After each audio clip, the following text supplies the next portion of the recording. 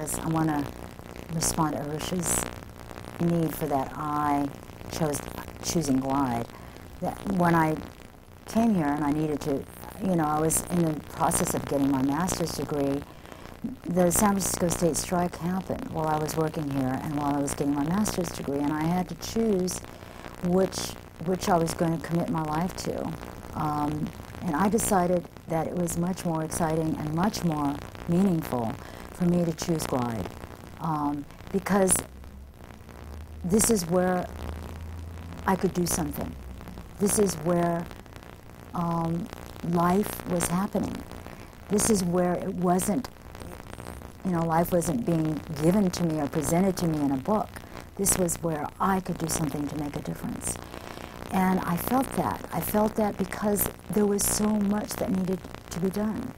There was so much that, there was so many needs that, and I'm not saying so many needs out of a, kind of maternalistic point of view, but rather there are many, many things that were wrong with our society. There were so many things, so many young people that were out there without a home and without parents and without love and without guidance. There were so many people out there without food and without goods and without shelter. And, here was the opportunity. Here was the place where, not only was I in discovery of a community, but I was also in discovery of opportunity to make a difference. And that's a very, very seductive and enticing choice to make, because it's scary on one hand, and on the other hand, it's like stepping off of a cliff and having the faith that you're somehow going to be caught by a wind and carried off and you can fly. And I felt instinctively that this guy who was taking down the cross, this Cecil Williams who was taking down the cross, this crazy radical minister who is like tearing up the walls of the church, was gonna fly. And I thought, well, that's a pretty good tailwind there. But I think it took me a few years before I could find my own wings. I think it took me a few years before I really felt that I could assert my own voice. I had to go through the emotion, or I had to go through the action, I had to go through the struggle. That's what it is. I had to go through the struggle of rebelling. I had to go through the struggle of rejecting, the old values and old middle class norms that I thought would make me acceptable. I had to reject the fact that I thought, bleaching my skin would make me whiter, and like straightening my hair and being, cute and having tits and, all of that would make me a more acceptable woman, and therefore more acceptable to a man who can make me more visible. And I had to go through rejecting that. I had to go through saying, no, that's crap. That is not true. But you don't step through the shower and suddenly emerge as a different person. You go through the whole torture and the struggle of bleaching your skin and scotch taping your eyes and wanting to be occidental and wearing the pads and the this and that, and trying to be, the sex model of the moment, before you realize, this is futile. No matter what I do, I can't look any more Caucasian than I am, and I'm not. So,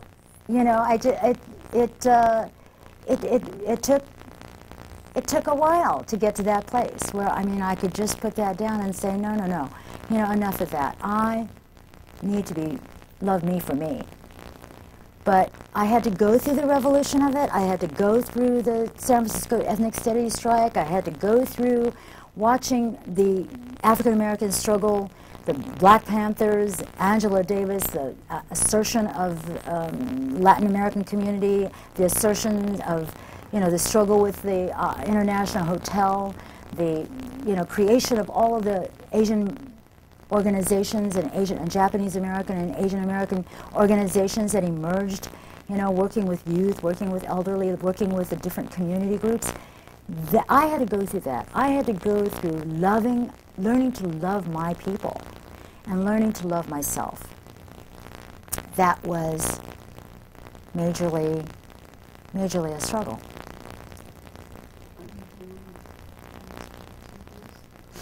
I didn't want to shut you down. Oh, no, it's okay. I think, I don't know if you touched on it when I went to the bathroom. She did answer it. I said, was she in here when I said I chose to be here because it was beautiful. She exactly answered your question. And then also, again, just I don't know if you went over it, but just I think it was interesting that you came here and,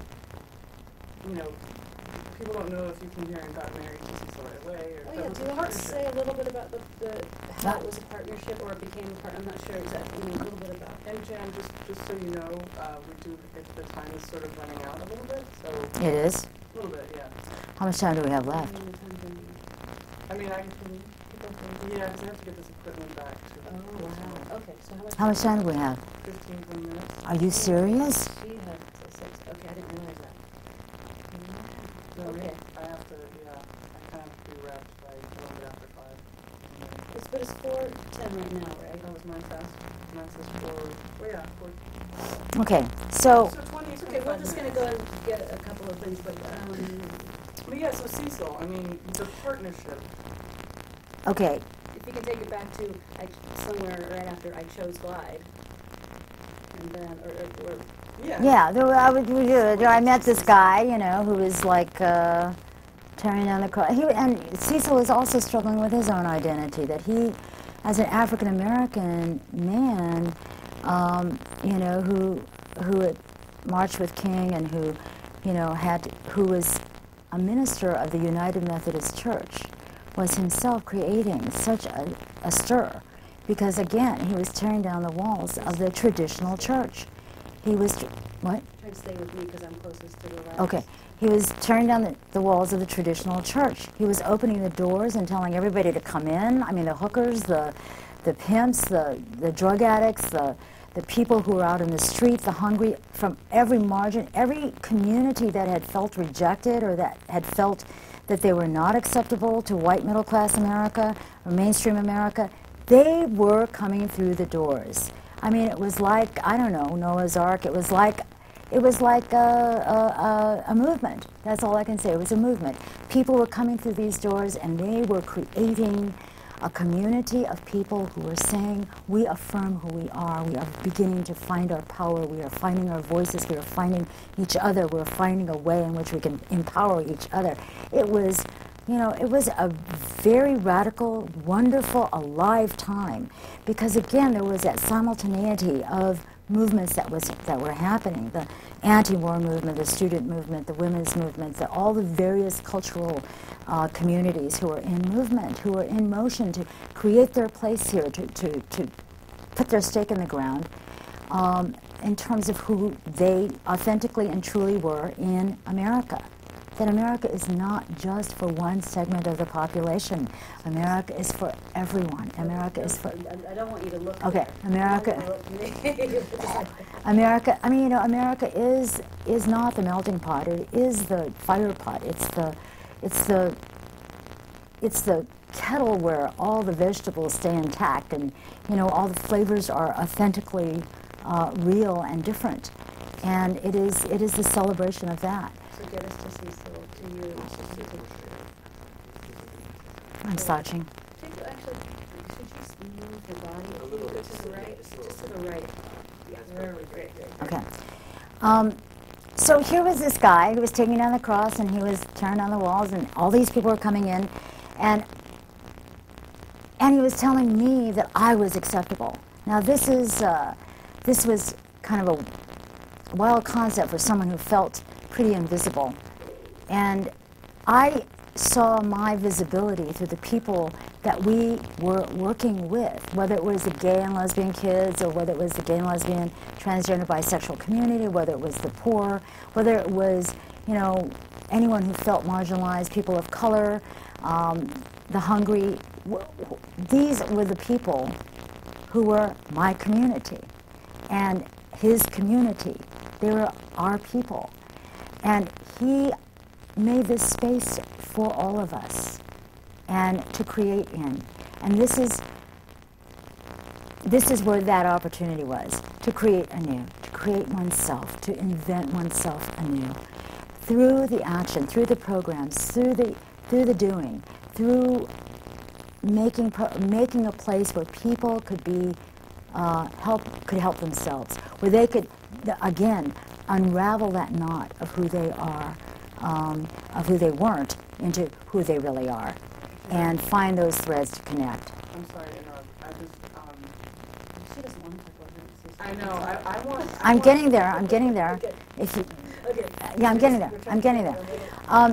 And Cecil and I were working together for a few years, and I was really basically being his assistant for a few years. And then when we began to really solidify some of the programs, I think that's when we forged our partnership. I think that's when we realized, because we did talk a lot, and we found an enormous amount of comfort, an enormous amount of reinforcement, an enormous amount of support in that talking with each other and sharing the vision. And I think it is in realizing that our visions were very, very similar and very parallel that we forged a partnership.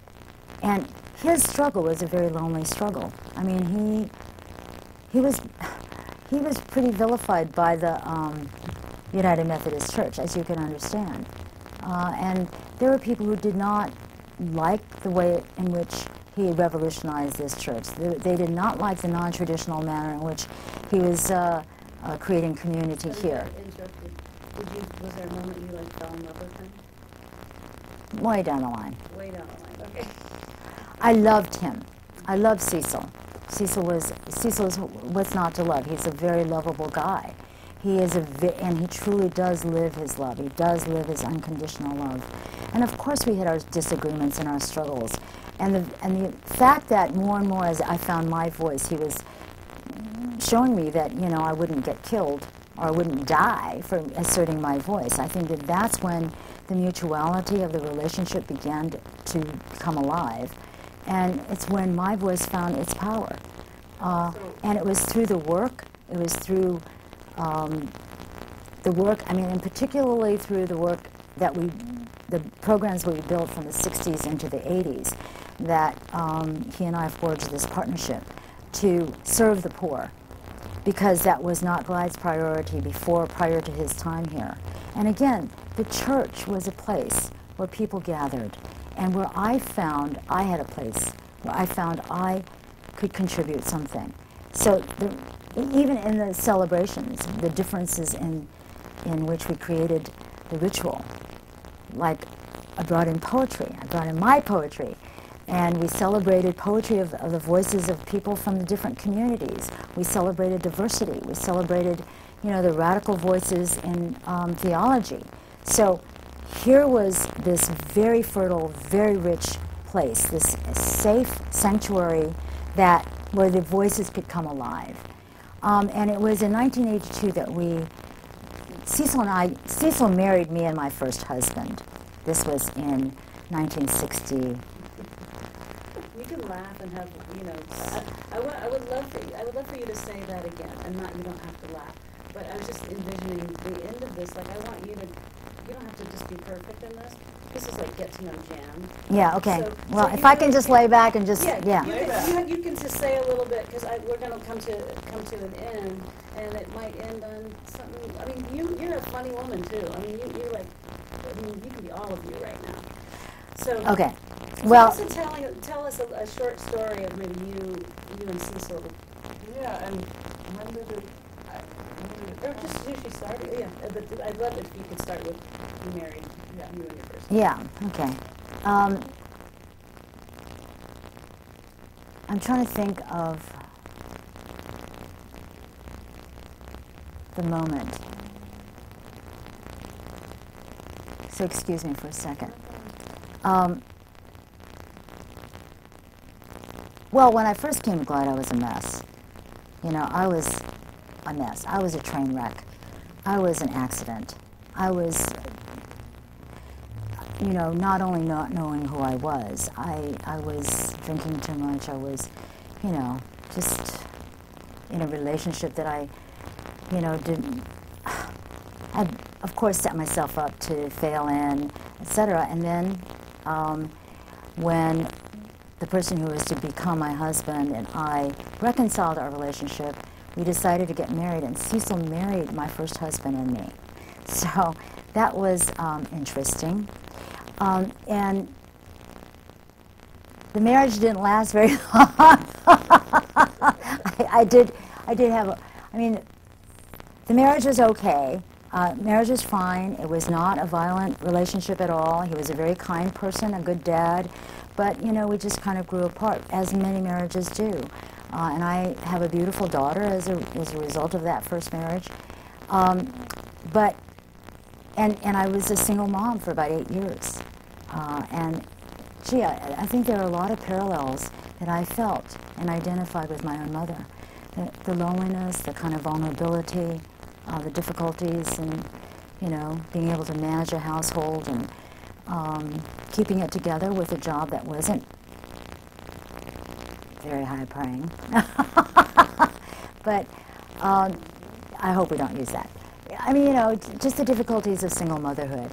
And again, Cecil and I, the whole evolution of Jan was the struggle, was, like a reinvention of myself through every crisis and through every situation that I found myself having to overcome. And if it was, like struggling as a single mom, trying to find the voice. And that's when I began organizing, actually. I began organizing the anthologies and the voices of different writers of color.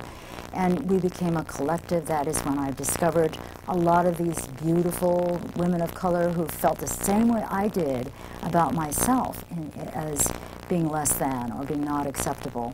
And, that it was finding that community also that was so empowering. And it was really in ways in which we affirmed our own cultures that strengthened me a great deal.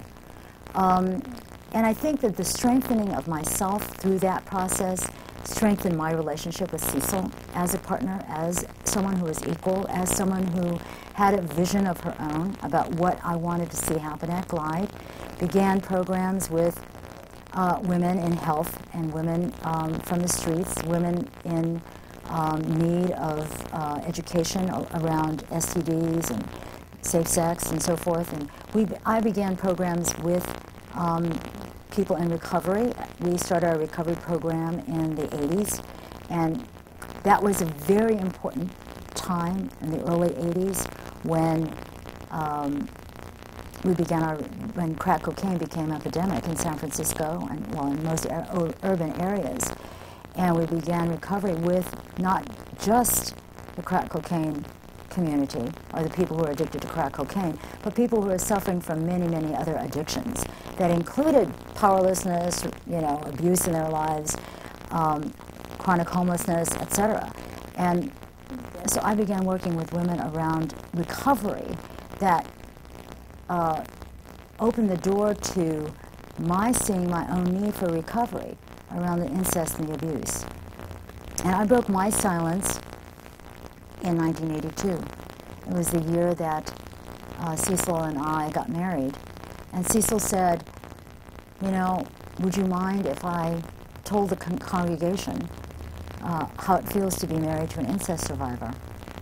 And I said, well, probably would be better coming from me, just for me to tell my story. Would that help? And he says, yeah. And before I knew it, I was standing there in front of this congregation telling the story about the abuse. And I remember describing it as being an insect, feeling like an insect impaled on paraffin.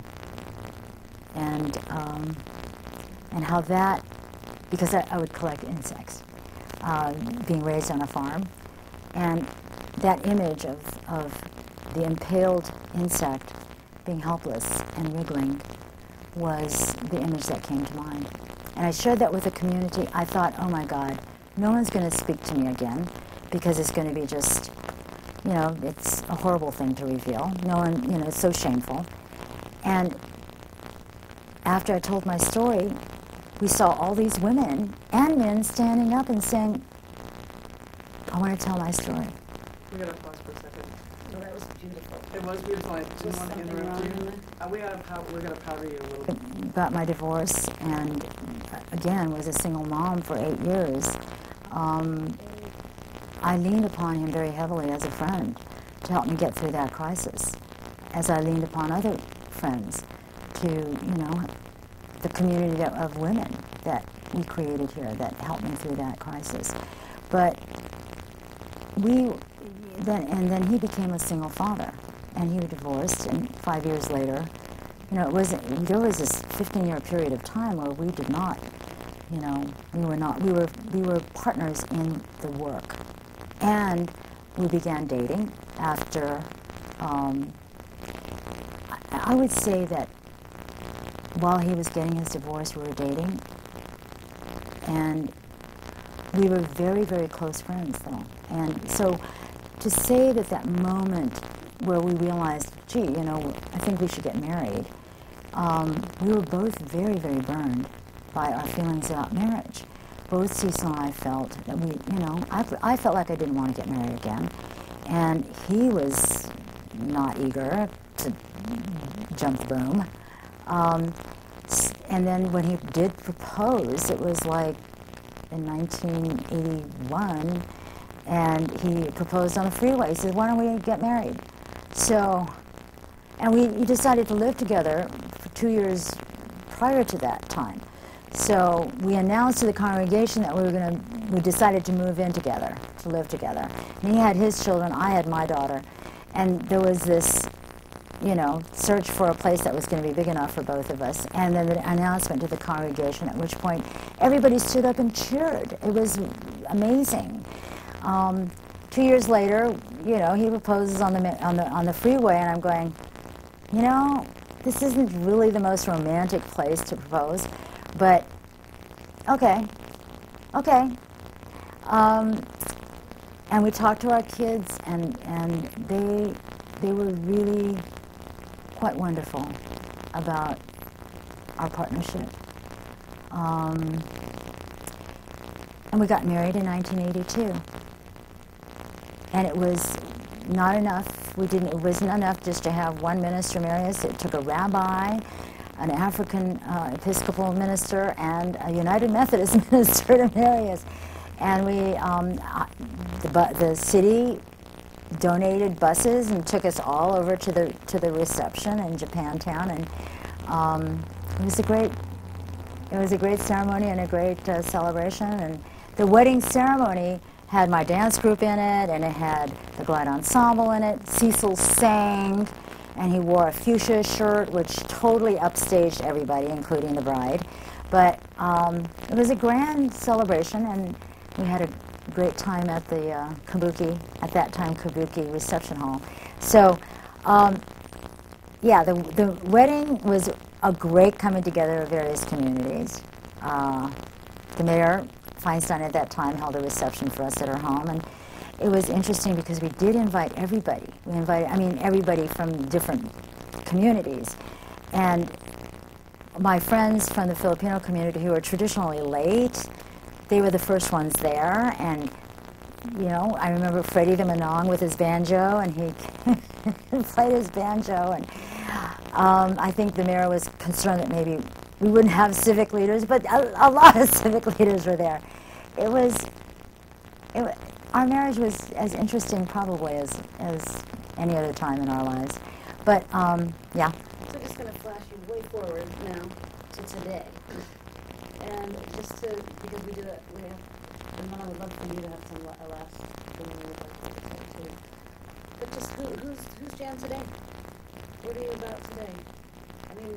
Where do you want to go? Who's Jan today? I think who I am today is about continuing the journey to reinvent myself, to continue to create myself, to discover recovery. I think it's a perpetual journey. And my commitment to working with people, to provide wherever I can the opportunities for empowerment for them and for them to empower themselves, particularly women and children and young people. I think that, we live in a society where the priorities are so misplaced. And we're in a time of war and a time of turmoil and a time where violence seems to be more prevalent than ever. And I think it is now that more than ever we need to find alternative and unique ways of healing ourselves and of finding community that truly accepts and truly gives the message that we love one another and that it is more productive to love one another than to fight and to go to war. I mean, not only abroad, but in our neighborhoods, in our communities. And I think people, I truly am of the belief that when people are affirmed and believe in themselves and feel accepted and feel that they are part of something that is just bigger than themselves, that they are more giving and more productive. And when they feel that someone else believes in them, whether it is Glide or whether it is, the broader community out there, that they will succeed, that they can succeed, that they have the courage, they will then have the courage to take that extra step, to take that one step forward that is the positive step forward for themselves, to empower themselves. They will accept the opportunity to go to school, or they will accept the opportunity to learn the computer, they will accept the opportunity to learn a trade. That, to me, is the hope for our people, for all of the people in the margins. And for women particularly, I think it is important for women to believe that people care enough that we can support each other to break those cycles that destroy us. So whether it is in violence or whether it is in abuse, whether it is in poverty, whether it is in homelessness, whether it is in just not feeling good about yourself, I think that what my vision is to say always to women that you are beautiful and you are good enough, and what you do for yourself to empower yourself is going to be of benefit to not just yourself but to your children and to the community. That it isn't just about Jan and what Jan has done at Glide. It's really about the lives that have been touched and the lives that have been changed, where they have taken the opportunity to untie that knot and tie it to a community that says, you are part of the entire fabric. We are together. Two quick things. What turns you on the most? What makes you what do you love about life? A couple words. Not a lot. It's gonna be short. It's like a sentence, and it doesn't. It could be for today. But what do you love about life? I love creating. I love creating with people. You've got to take a shot of this mosaic that we did together. It really is literally shards of women that have come together and been grouted together in a community, a mosaic of power and hope. It's amazing.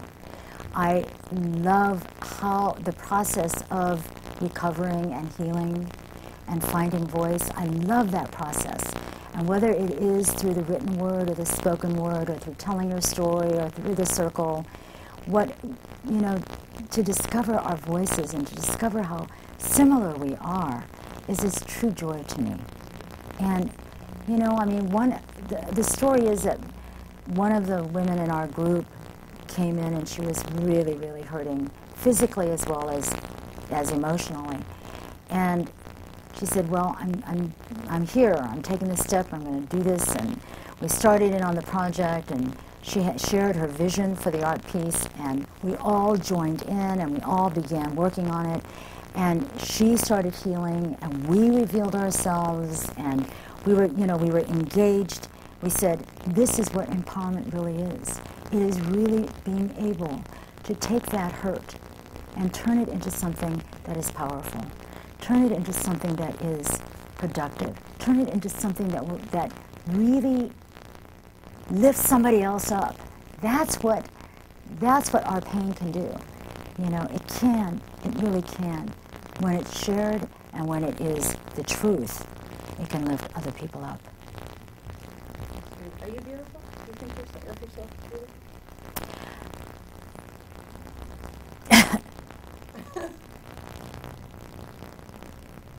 I work very hard to create beauty. That was just for me. And I work really hard to make sure my legs don't atrophy. So I lift weights. And you can't put this in, but I lifted, I mean, I was up to 800 pounds on my legs. No. Yeah. You can't put this in the thing.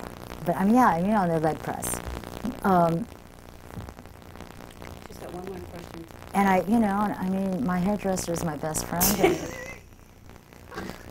You're definitely putting that in. and I, you know, like, yeah, I'm not going to let you see the real color of my gray. Anyway, yes. But when you look at, I'm kidding, when you look in the mirror, you go, I'm looking good. If I look in the mirror and I go, okay, not yet. When women say to me, you know, when you're shaking your hands up there and you're singing "We Shall Overcome," you don't have any turkey waddle. I go, yeah. Well, I think you're gorgeous. Thank you. Just because of where we had to stop, I think we just have to go over one Sure. time about when you stood up. And what I liked is just to go when we talked before, you know, telling that story of coming out about the incest, about the public announcement, and how, you know, visually seeing the other women standing up, and then that leading into what I know, but I want to hear you say that makes you happy or excited about seeing other people. You came out, and so they came out, so just sort of that. You're replaying that, and can you see that? Can you go? Yeah. I think the most significant part of coming out with my story was that, you know, it inspired, and it helped, and it opened up the opportunity for other people to stand up and tell their story. Tell the story. Tell like I don't know what happened that day. Cecil asked. Cecil asked me if, you know, he could tell the people, tell the congregation what it felt like to be the husband of a survivor of incest. And I said, I volunteered to tell the story. I said it'd probably be easier if I told them myself, and then you could tell your story. And before I knew it, he said, yeah, that would really be great. And I stood up, and I told a story of having been molested from the age of, for about 11 years of my childhood, by a number of adult males in my family. And it was a very, very shameful and traumatic experience.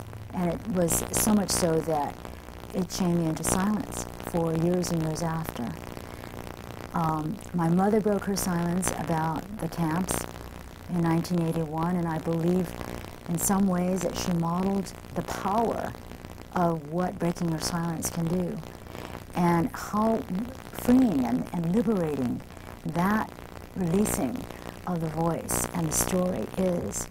And so when I did work up the courage to tell my story about the incest, and I saw these women standing up, it was, and men too, it was so inspiring for me, because I feel like that's what saves lives. It's when you have the courage to break the silence and tell the truth, then you're saving your own life, but you don't know how many other lives you're touching. And that's the miracle. The miracle is that, you know, just seeing people standing up and saying, yeah, that happened to me, and yes, I'm going to make it, and yes, let's do something.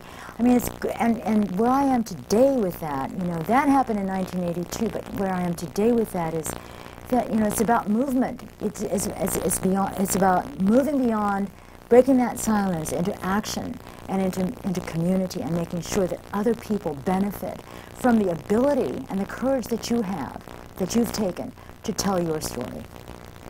That's where the hope is. I love you. Amen. Amen. Praise the Lord. Jesus, Allah, and Buddha too. That was awesome. That's beautiful. Perfect. Yeah. Is there anything else did you it. want to say? You know, I feel like I've just been bumbling along for You hours. said that last time. That's That's but why I we do. have editing, and you talked about each of these things. I really think you We'll did. get a bug with a pin. We'll get a bug with a pin. Yeah. You're going to do a movement shot on the freeway, like all the cars whooshing by. Yep. Jan, why don't we get married? Yep. Not very romantic. And Arisha had a good point. If there's something really that we really feel like, oh my God, we need a few lines of this, we can come in and get it and just get voice, just get audio. We don't have to go through all of this, but just get a little bit of audio if we really feel like we're missing some important piece. You know, I feel like I was so much more efficient when the first time we talked about this, Oh, Arisha. it's just the way it is. I mean, you don't have 3 lights on you and, hey, talk to me intimately 10 feet away. Yeah, You right. know what I mean? It's just Yeah. harder. And you can. And But do you think that's- I've covered all the stuff that I told you the first time? Only 3 hours longer. No. I mean, it's, you know, you're going This to is have going to these be tapes. short, right? That's what I'm thinking, is that this is going to be amazing at some point, maybe even to make a longer piece just about you and your story. I mean, this is gold. Really? Yeah. I'm not talking much about programs, huh? And I feel like it wasn't very... Are you saying because you'd like to be talking more about programs? Well, I mean, I feel like I No. didn't make the connections We do enough. that. I mean, that's, Okay. That's fine. Leave it to the audience. Yeah, and we know. This was just, who are you about? What's you about? You are committed to making sure all of these things happen, and you're doing it through these programs, but you don't need to get into the details. Yeah. I think we hit that. I think Yes, we did. yeah, But right, you're- right, you're you right. wanna make